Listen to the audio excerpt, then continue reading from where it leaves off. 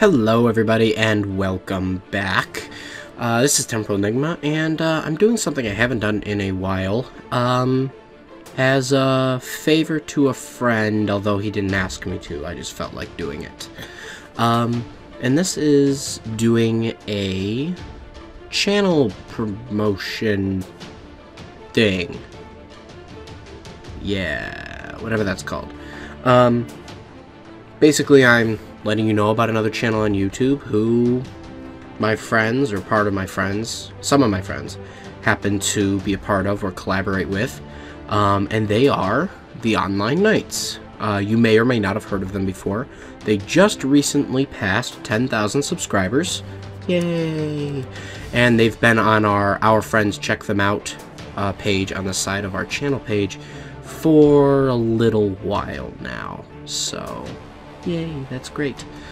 The Online Knights consists of many members, most of them behind the scenes, and the main two are Robius5991 and H2Agon, who are both my Xbox friend, you know, people I don't know in real life, but I know and communicate with a lot, and they do a lot of stuff. I know Robius has a series that he calls, I think he calls it Assassin's Creed Real History, where he takes the historical aspects behind Assassin's Creed, such as characters and events, and tells the real history behind them and compares them with the game and stuff like that. And a lot of people find that interesting. I'm not a history person, so I don't, but they are very well done, nonetheless. They are most well known for their Halo map reviews.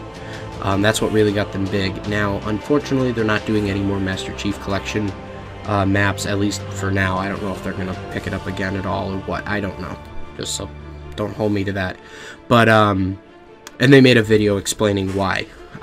It's titled Channel Update. It's got Sad Master Chief on it. But, you know, and they have their own reasons for all that. But, you know, playing in the background right now is their most recent one, and their last one, I guess, for now, at least until Halo 5 comes along and makes us all happy again. So I encourage you guys to go watch, go check them out and watch their videos and stuff. A link to their channels in the description, as well as a link to this video in the background. I'm going to leave you with a minute or so of the video in the back. I hope you enjoyed. And go check them out, please, because they deserve, you know, even if it's just 180 subscribers like we have, if 100 more people go over, well, then that's 100 and 10,100 subscribers that they have or so. So, thanks for all for watching, and I'll see y'all next time. I've really enjoyed seeing this map progress through many versions, as Mnemonic has worked hard to adapt his Halo 4 original to the Master Chief Collection, making it both a fun map to play with your friends while also boasting some nice aesthetics on top of the standard competitive forging style. Oh, and before I forget, here's the rocket spawn. And here is the Sentinel beam spawn, as I had not explicitly shown either of these earlier. Here is an overview of the map, so you can see its varied layout, as it offers multiple levels of elevation and many curved hallways that encourage grenade bouncing. Lastly, before I forget, here's the statue that serves as the centerpiece of the map, acting both as a fun and silly aesthetic structure while also playing the important role of a line of sight blocker. Please keep in mind that you can shoot through its legs. In fact, I'd like to note that I've actually been sniped through there before, which makes for another unexpected fun element to this map. Either way, I still love how whenever somebody new sees the map, the first thing they usually say is, "Hey, nice statue."